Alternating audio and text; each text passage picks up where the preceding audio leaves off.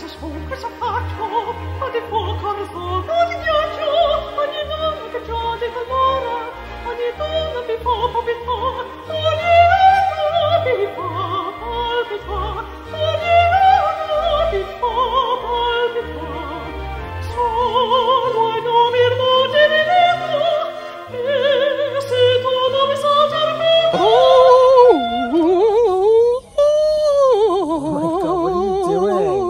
Well, we're standing outside Ljubljana Opera House, my dear. That's what I'm doing. I'm singing opera.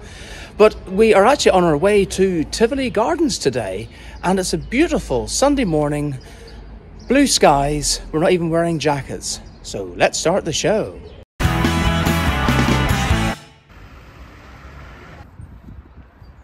Okay, so we are in Tivoli Park. I think it's just this outer bit. This is just Tivoli Gosh, Park. I hope so, because I don't fancy walking around this entire area. No, It's miles. I think that the other bit is called Tivoli Riznik something else. So, Oh, I see. So I think this is like the outer bit. I think the main Tivoli bit is the one In fact, green. this isn't even Tivoli, because it's just this bit here. It says number 1 is Park Tivoli, and this is Tivolski Rybnik, this bit, which I'm not sure what that is. So I think it's over to our right hand side, because this other bit.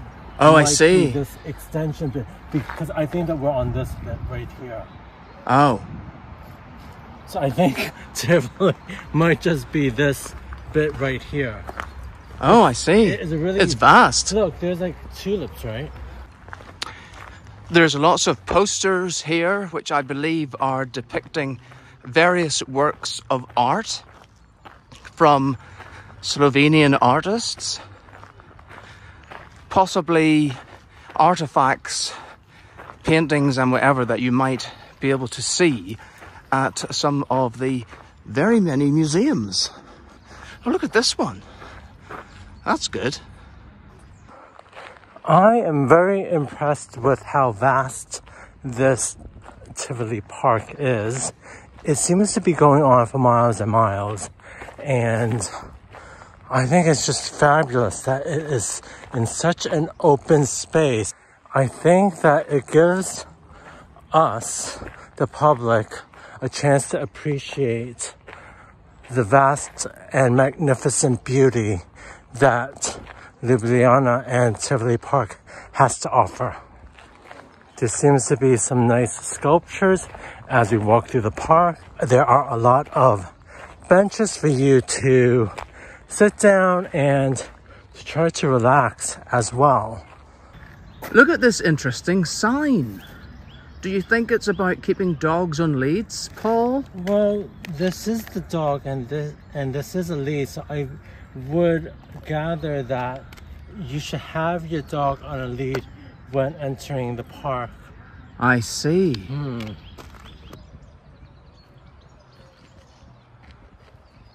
I wonder what this house is up here. Is it a museum? I didn't really see on my Google map. And is it being guarded by dogs? Those statues? No, those, not those. I don't know. I don't quite know what they're doing. Is she kissing his arm or something? I think that they're dancing, perhaps. Oh, right, okay. but up here, look, Yeah, there are statues. Are they dogs? Well, we established in our previous episode that dogs figure quite highly in people's lives here. Hello, doggy. They are dogs, look.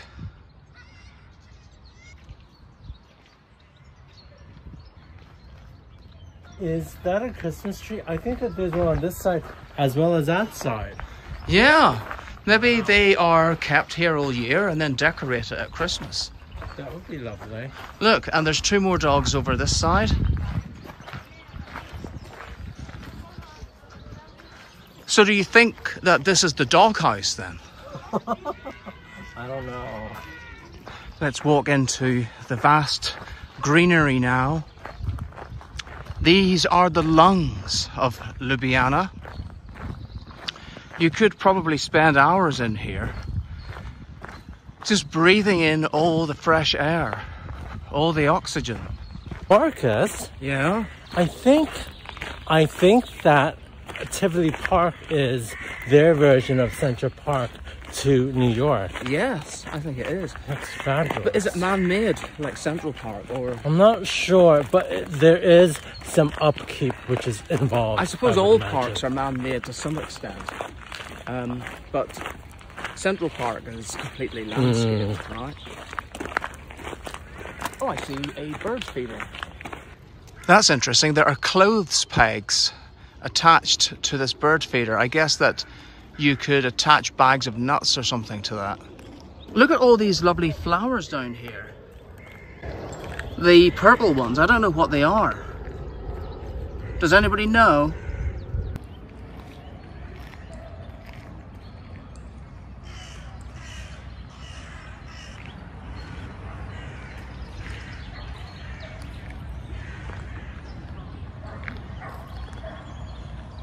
I could see why Tivoli Park is such a tourist destination, because I think it gives you the opportunity to get away from the city center and the hustle and bustle and just kind of just unwind if you need the space from the hectic city life.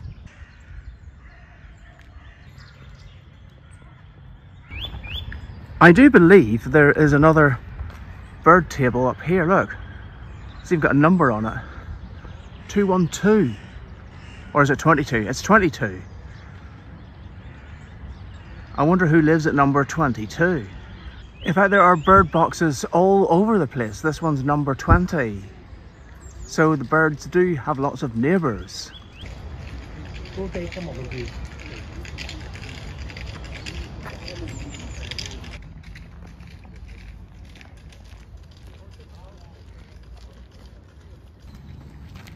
Oh, look at this, Paul, over here. There is a little bridge and a signpost. I'm not sure what it says. It says Otok Sporta Tivoli VRH. I'm going to investigate the bridge, though. Let's see. Oh, there's a little stream. Look. Oh, wow, look at that. Oh. Wow. Yeah, it's a little bit damp underfoot. I think that would be going into the forest. Oh, well, I don't think we want to venture that far. No. No. Which way to go now? Oh, Paul's going that way. I think this way's back towards the city. Hello. Did say there were a lot of dogs. I think this must be some sort of educational stadium platform for school kids, because look, there's lots of things along here, like can you name what this is? It's a violin. What's that? I'm not sure what that is. Oh, is that what it is? I thought it was something completely different. What is that, broccoli or something? Or oh, look, trees? He's got a face. Oh my God. This guy. Oh, I recognize him. There's a boatie. Acorn. Oh, right, okay. Leaf. Yeah. Oh, and what's under this one? An oak. Oh, I see. It's an oak leaf. Oh, okay. Look at this bird. What is it? A raven? A crow?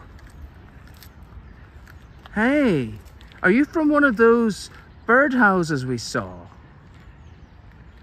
Are you out for your morning stroll?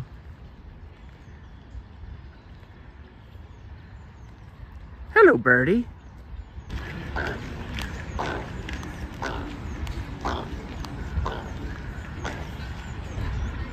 Gosh, that's an unusual sound you're making. So what did you think of the park, Paul?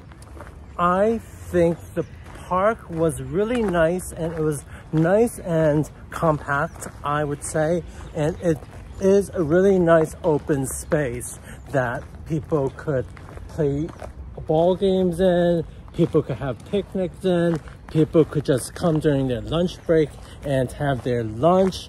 It was like, I think this is a really fabulous park. What do you think? I think you could also go bird watching. I see lots of birds, and people take their doggies for walks here as well.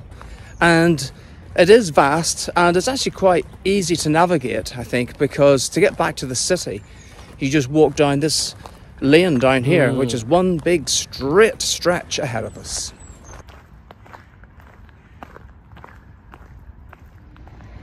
This is the Narodna Galerija. So I believe this might be translated to the National Gallery. Please let me know if I am mistaken. Thank you.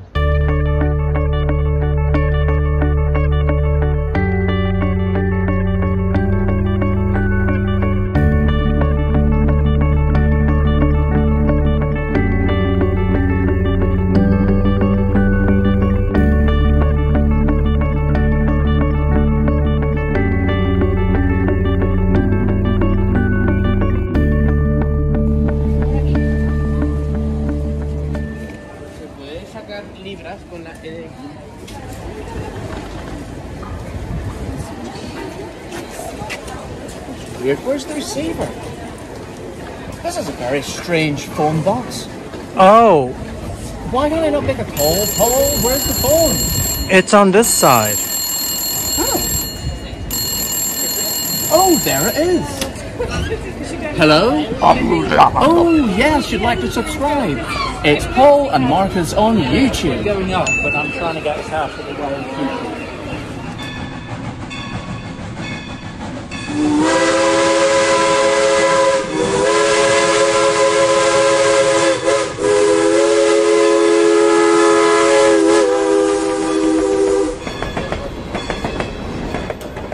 One of the best ways to visit a city is by taking a tour bus, or in our case, a tour train. We are on board. We have picked up a leaflet in English, and the guy told us that if we wanted to listen in to the commentary, it is on number 2 for English, and he has given us these little packs of earphones to wear. So there are 2 carriages on this train. He did say that the screen, which will be showing, I guess, information about all the different places we're visiting, isn't working on this one. But we can actually see the one in front. But we chose to sit here on this particular carriage because there is nobody sitting directly in front of us. So we might be able to get better views from the sides as we go along. So at the moment there's no one on board behind us, but there are people buying tickets over there from the stand. It could be due to change. Yeah, so there could be people coming on board, although he may be telling them all that the screen is broken here. So you never know, we might have the entire train to ourselves. In fact, those people have just decided they're not going on it. So we're due to leave in about 5 or 10 minutes, I think, at 1:15. 7. And the direct circular route takes about 70 minutes, about an hour and 10 minutes depending. And Paul is now going to take you through all the various stops as we look at the map.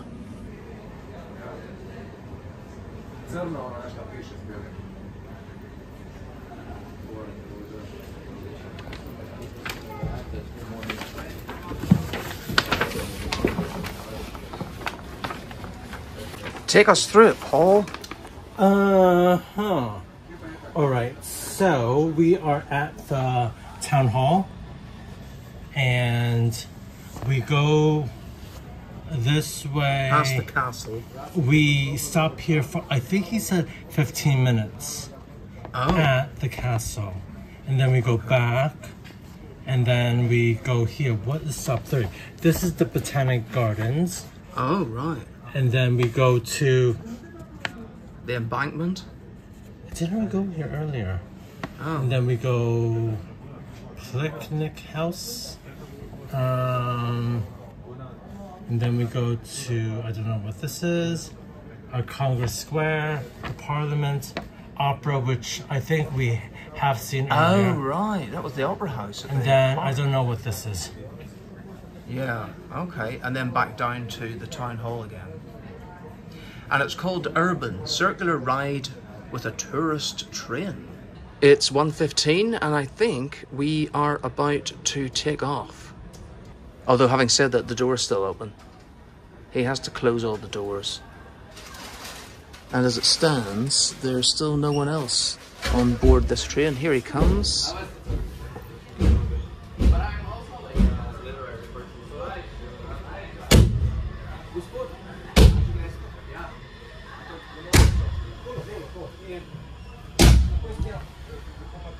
Do you know what this reminds me of? No. The old slam door trains in the UK. Did you ever go on board one of those, Paul? No. Oh, are they going to make it? There's always a latecomer, isn't there? Why does someone always hold us up? Yeah. Delays. Oh, I saw these people earlier. Do you? Yeah. They were like idling around earlier on, and now they're holding up the train. And I suppose they're going to come on board here and with the children, and it's going to create noise. We don't really know what they're saying anyway, so...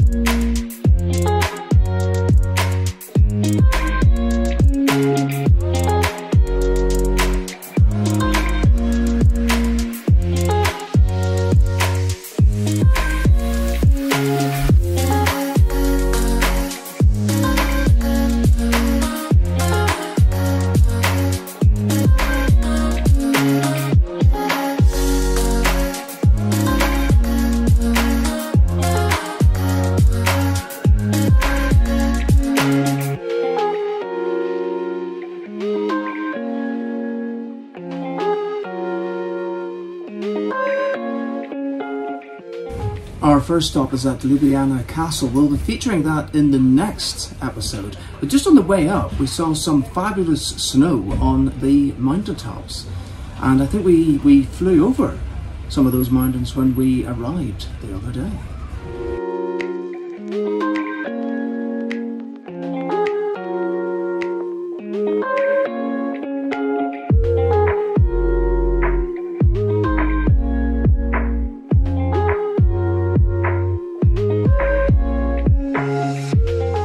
This stop is called the Botanic Garden.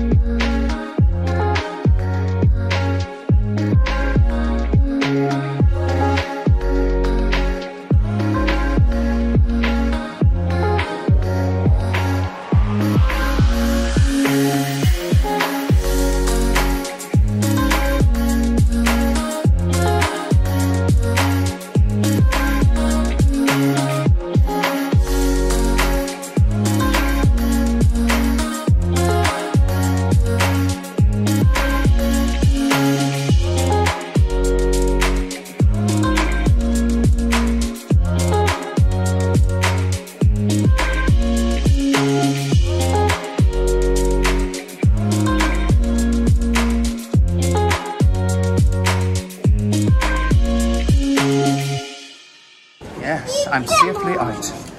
Well, I thought that was rather enjoyable. What about you, Paul? I think that was a really nice visit around the city center. And with the commentary, it meant that you got to learn a little bit about Ljubljana as well. Now, if we forgot to say at the start, it costs €10 per person, although if you are in a group, I think it cuts down the cost a bit. You can pick up a leaflet from the stand, which is just over here outside the town hall, and also online, and I can't remember the website off the top of my head, but just look up the Ljubljana tourist train and you will find it there. Thank you for watching our YouTube channel today. For those of you that have liked it, please give us a thumbs up. For those of you that haven't subscribed already, please hit the subscribe button because it will help us along our way towards 1,000 subscribers. And for those of you that are feeling very generous, you may want us to buy us a cup of coffee, and that is in the description below.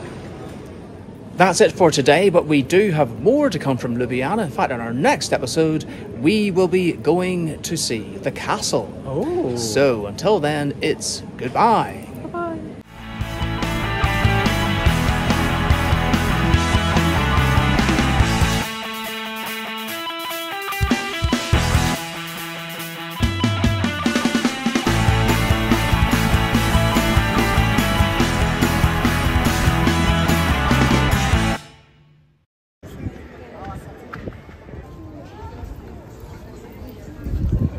What's this, Paul? A line for Vigo ice cream? It must be good. We never line up for anything.